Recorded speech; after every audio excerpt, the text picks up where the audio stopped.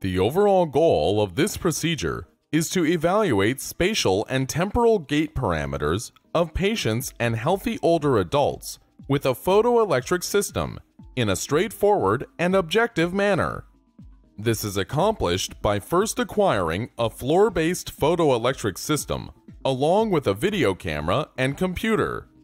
The second step is to define the corridor for the test with the photoelectric systems and align the camera. Next, install the software and prepare it for use with the test. The final step is to have the patient perform several walking trials. Ultimately, spatiotemporal gait analysis is used to show differences between left and right side for different gait parameters.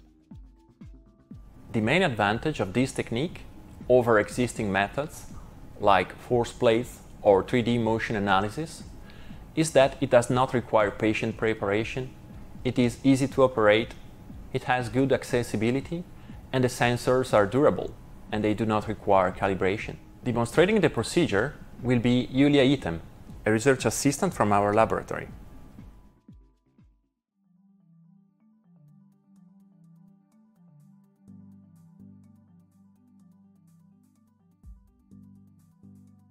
The first step is to construct the testing system in a room that can accommodate a straight 15-meter walk. The OptoGait system used in this video is composed of 1-meter-long bars that can be connected to create varying length tracks along a floor.